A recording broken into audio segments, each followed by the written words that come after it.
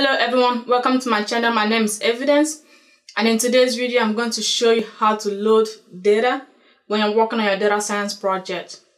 So I'm going to be using Google Colab to show you this, and at the end of this you can always click the link in the description below and you'll be able to get a copy of this notebook. So let's dive in.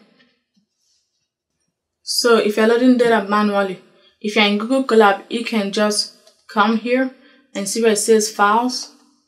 You click on it and then you can click the upload button, or you can just go to where your data is located and drag it here. Okay, so now we have the data here. So we can just call up the data. We can just do the same thing we did above. So we can do PD, we can do alcohol equal to pd.read CSV, and in this situation we just type in the name of the data. As you can see, this is the data that we loaded. So this is alcohol data. That's one way to do it. Another way to do it is another way to load data here manually is to use code. So the code that you use is from Google Colab import files. Okay, and then you can just be like upload equal to files dot upload. Okay, and then whenever you run this import files, what did I do? And once we click on this, and then it asks us to browse, and then you find the data you're looking for, double click, and it will be loaded here. So after you've done that, actually you have to refresh this for you to see it. This is the one that was loaded.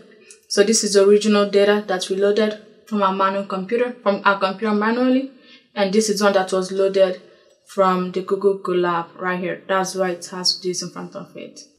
As you can see, this file right here that we loaded manually, US alcohol consumption, is the same as this file that we loaded using Google Colab. And of course, you can click something like this and click on mount drive to upload a file from your Google Drive. So at the end of it, this video showed you 4 ways to load data in a Python notebook.